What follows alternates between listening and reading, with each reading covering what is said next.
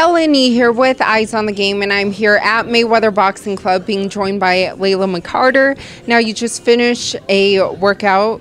How's everything going? Well, everything's great. You know, it's hot in Las Vegas, so it's easy sweat, as they say, but there's nothing easy in boxing. We're having a good time training and getting ready for what's next. Yes, the heat kind of makes it double the work, right? Sort of, yeah. It's very hot. You got to remember to drink that water out there. Yeah. Well, speaking of what's next, obviously the historic fight has been announced. Floyd Mayweather, Conor McGregor, August 26th. I know you've expressed some interest on wanting to be on that card. Are there any updates about that? You know, it would be a great thing. I've spoke to Leonard, I've spoken to Floyd about it, and haven't got a definite answer on it. You know, anything's possible, but it looks like the only UFC fighter that they would let cross over would be Conor McGregor, according to UFC's Mark Ratner. But, well, you know, anything can happen. Yes, never say never. Right, you're right. You know, in any case, I'd like to fight a boxing fight on the same show either way. You know, just to be on that show and that kind of huge event would be a great thing for any fighter.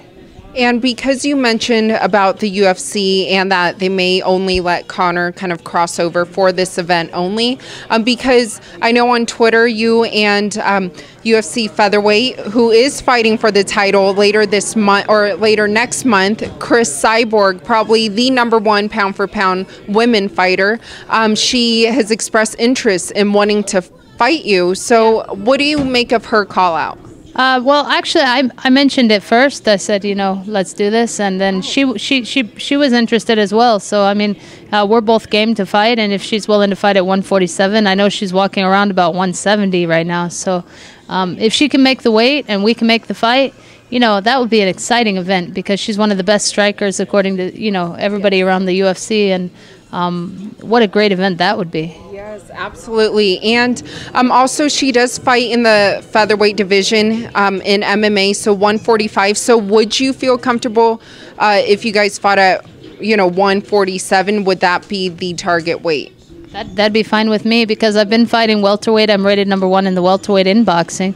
So if she wants to cross over and fight the very best boxer in her weight class in boxing and try her hands, I think that'd be a really great event because Conor being the best and crossing over, you know, that'd be a nice compliment to the show.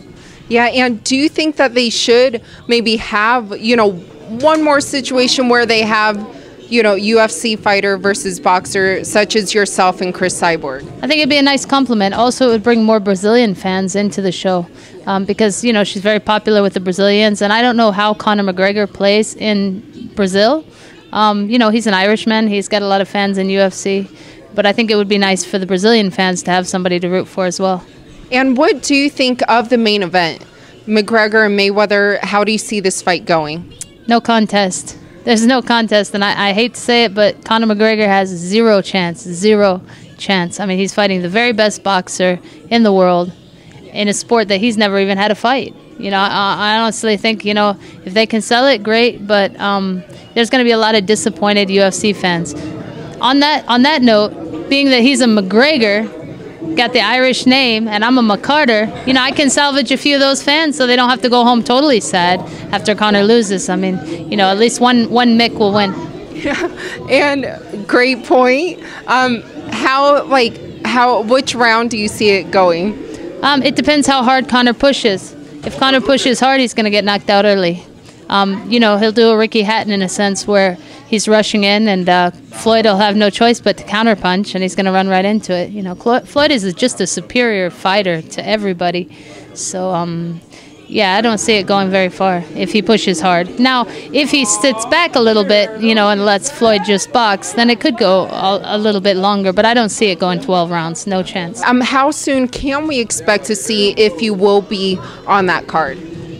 You know, day by day, I'm taking it day by day. I asked Floyd and Leonard to just let me know, and hopefully we'll have some news soon, either way. And if that doesn't happen August 26th, then I'll probably be getting busy in July. But do you know if Leonard and Floyd are open for you fighting a UFC fighter? Leonard expressed an interest when we mentioned it a long time ago that if the McGregor-Mayweather fight happens, I said I'd like to fight the best of the UFC, Amanda Nunes or whoever's on top of the UFC in my weight class at that time. And he said, that's a great idea. I like that. So, you know, but there's a lot of players in the game, you know, a lot of television and other promoters to worry about. So we'll see what they're interested in doing. And what about Holly Holm, since she comes from the boxing background? I believe Holly Holm's retired. You know, she did her thing in boxing and in MMA, and I think she's had a great career. I don't see her coming back now. Yeah. So you wouldn't be interested if she came back just for that fight? Oh, I'm interested in any fight, you know, because Holly Holm and I almost fought once in boxing as well, and it didn't happen in that time for whatever reasons, and so that could be a fight that was just delayed quite a few years. Yes. Absolutely. And waiting for the most anticipated card, Mayweather versus McGregor on August 26th. Well, Layla, thank you so much for your time, like always. And we all hope to see you not only fighting soon, but hopefully it will be on that card. Thank you. I hope so as well, Helen. That would be a great event.